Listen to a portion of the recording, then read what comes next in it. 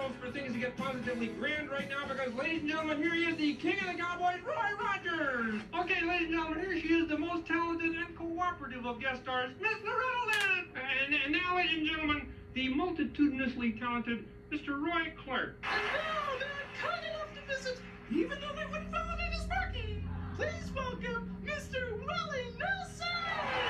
This is Bigfoot country. He's kicking it old school.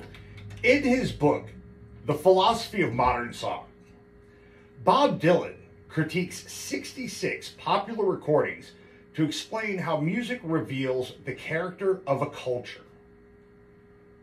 And wouldn't you know it, page 1 of chapter 1 presents Detroit City, Bobby Bear's 1963 crossover country classic about a disillusioned southern white man who comes north to the Motor City. The fella makes cars and he makes money, but he feels homesick.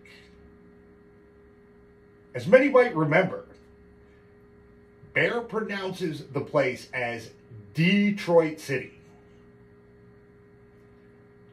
Bobby's big hit came early in a musical decade best remembered in Detroit for Motown's assembly line brilliance, for the raucous rock and roll concerts at the Grand Ballroom, and for young Canadian artists like Joni Mitchell and Neil Young clubbing their way to fame around the Motor City.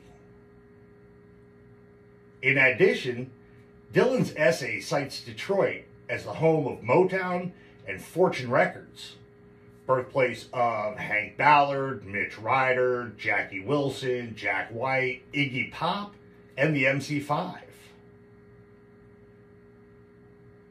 According to Dylan, when Detroit City was written, quote, Detroit was a place to run to. New jobs, new hopes, new opportunities. Cars came off the assembly lines and straight into our hearts.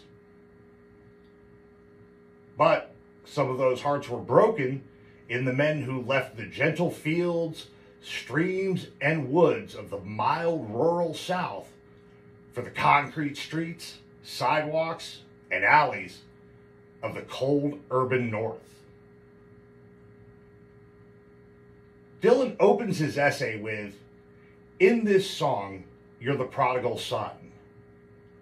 And he ends it with, like thousands of others, he left the farm, came to the big city to get ahead, and got lost.